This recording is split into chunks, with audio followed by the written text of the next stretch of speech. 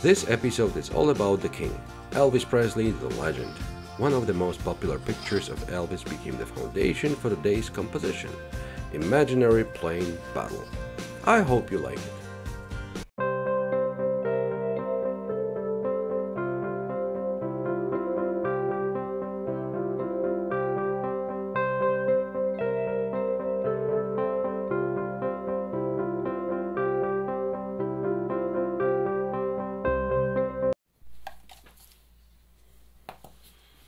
Today's Elvis Presley, an icon, a legend, the best. I'll leave it up to you, but yeah, today we'll be working on something based on this Elvis's image. I believe is one of the most popular, most famous. So without any unnecessary explanation and introduction, let's start to work on an image. I apply a piece of tracing paper. Of course, we're not copying that image. An image is just an inspiration. It's just a starting point to what we would like to end up with. So as always, let's focus on the main feature of the face. A balance between dark and light, dark and light,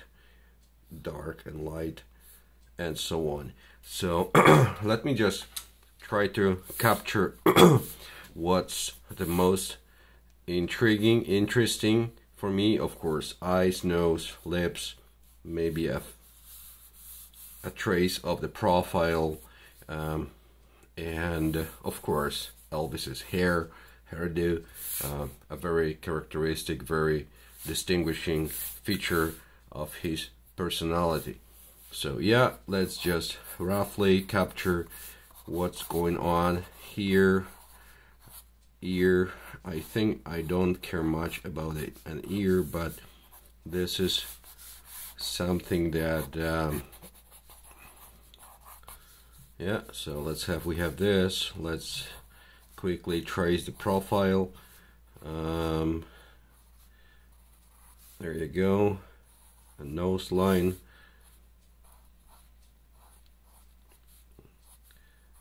and continuing going down the face.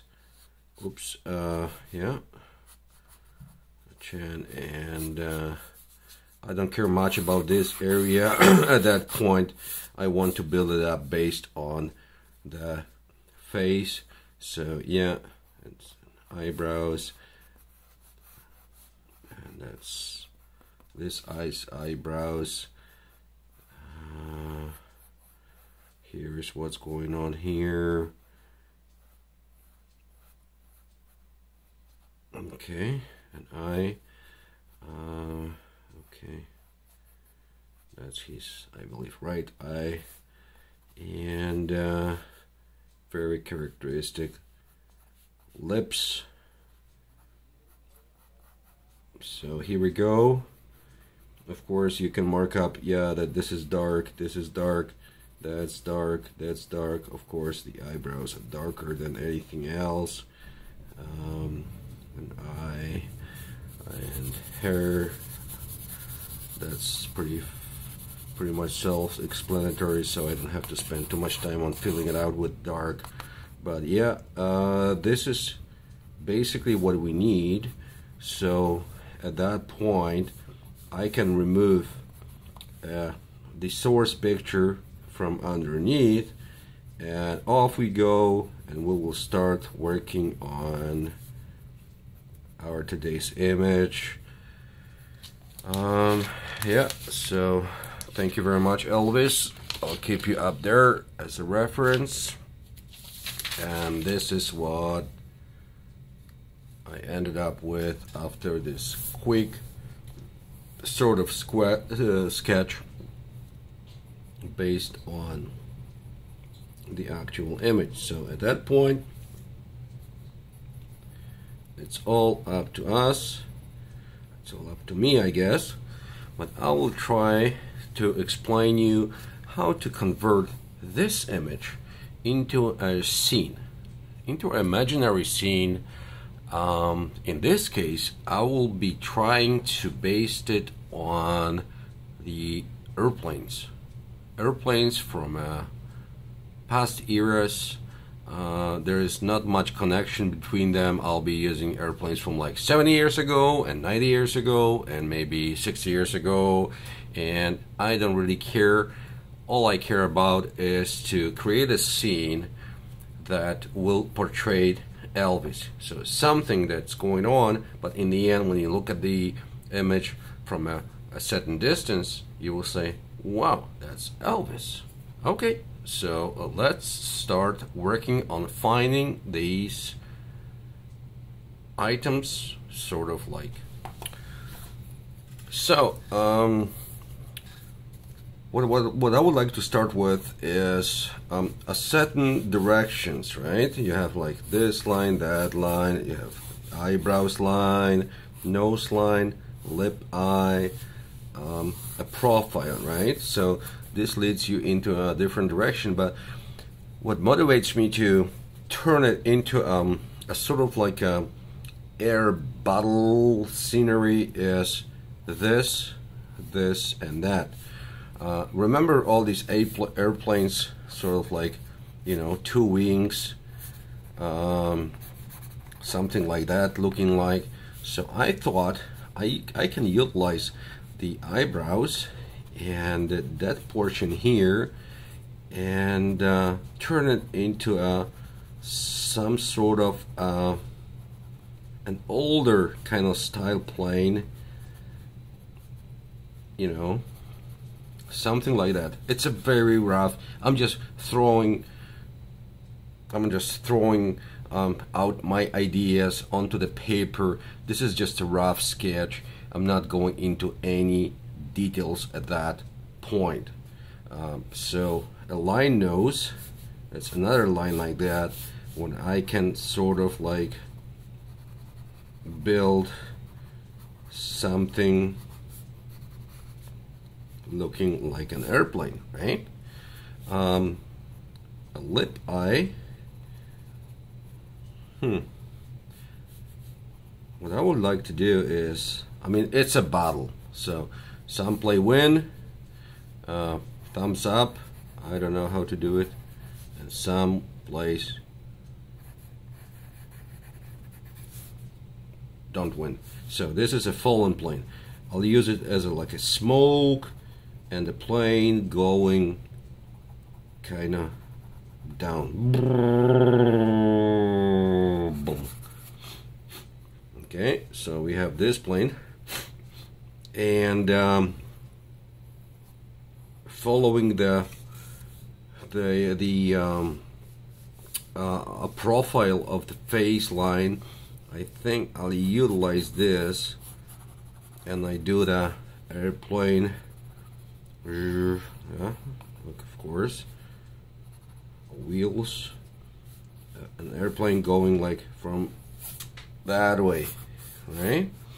So here we go. We have a falling down airplane, shut down. Hopefully the pilot will be, you know, going down. So yeah, I've survived.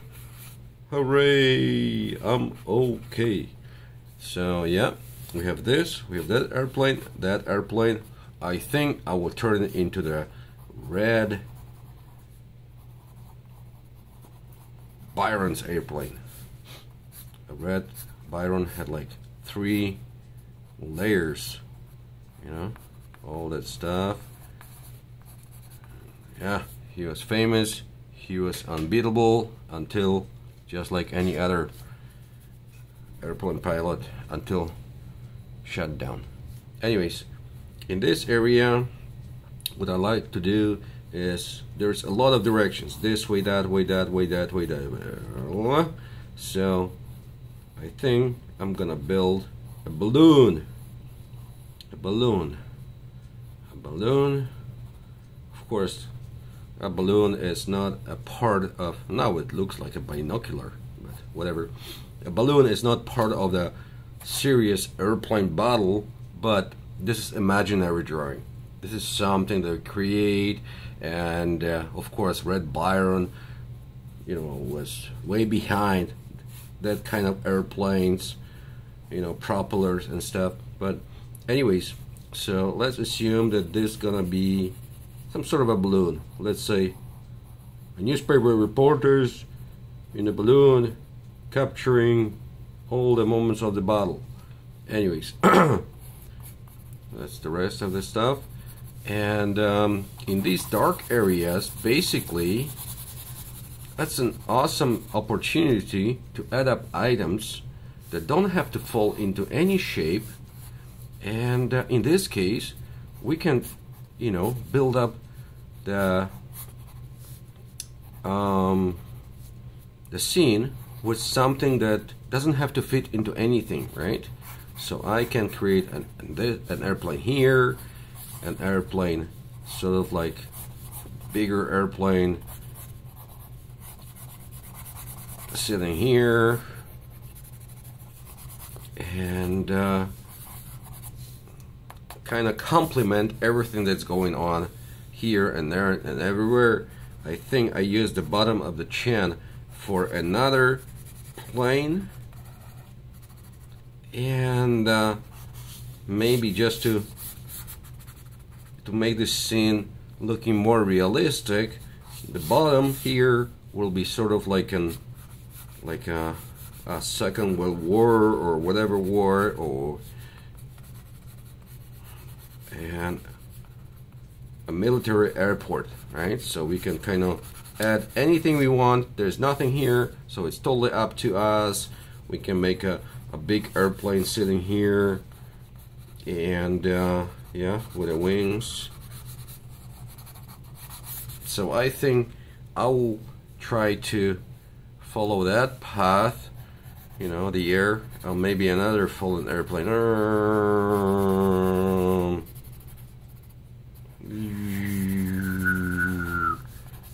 Maybe some other stuff like that. But we'll be adding a little airplane here just to fit into that kind of characteristic sideburn,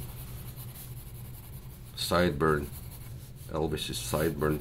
But at that point, you see it's becoming a sort of like a very dynamic action field, a scenery. But still, when working on that image, I want to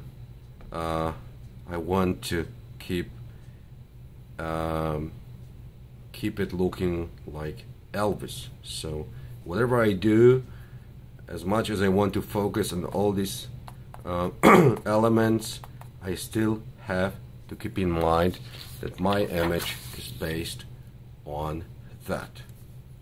So I think the conceptual, you know, part is kind of finished. I will try to transfer my ideas onto the new piece of paper, and off we go. You'll see me, you'll witness me creating a portrait of Elvis based on the plane battle.